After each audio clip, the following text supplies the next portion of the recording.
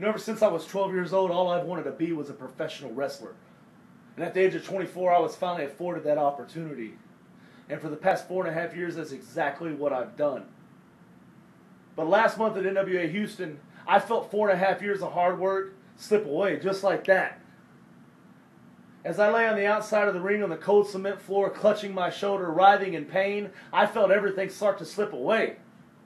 But more importantly than that, as I was laying out there, no one came to check on me. The referee didn't check on me.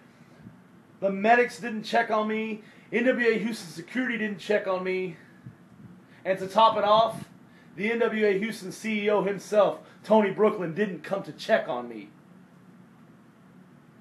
So as I finally was able to pull myself up, the match was over, and intermission had already started, and no one had come to check on me.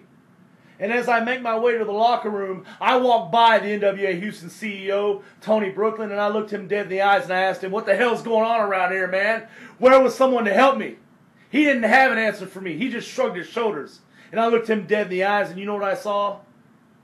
I saw the eyes of a coward staring back at me. That's exactly who Tony Brooklyn is. He's a damn coward. The NWA Houston CEO isn't a man at all. He's a spineless coward who has no respect for the talent who go out there and put their bodies on the line every month so he can sit back and act like he's something important. See, he doesn't give a damn about anybody. And he sure as hell doesn't give a damn about me. So, Tony, you can hide behind that little microphone, and you can hide behind that stupid-looking suit, and you can hide behind the letters of the NWA.